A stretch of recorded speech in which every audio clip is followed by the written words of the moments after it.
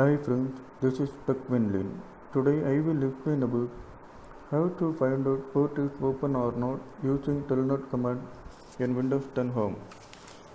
You can check if a port is open in your network by having the telnet command. If it is open, you will see a blank screen after using command.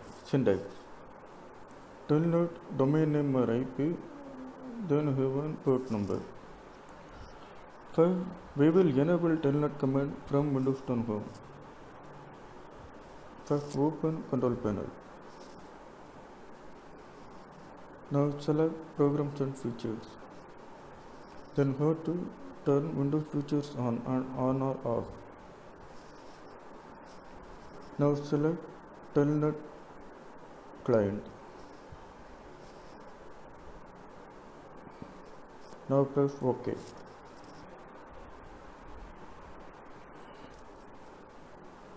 Windows Features got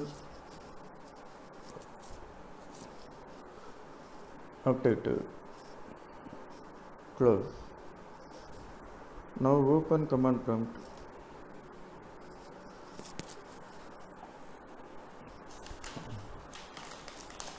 For example,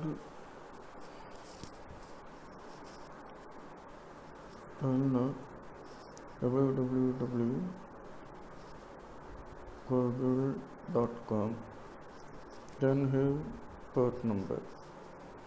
That's all. Thanks for watching this video. Please subscribe. Thank you.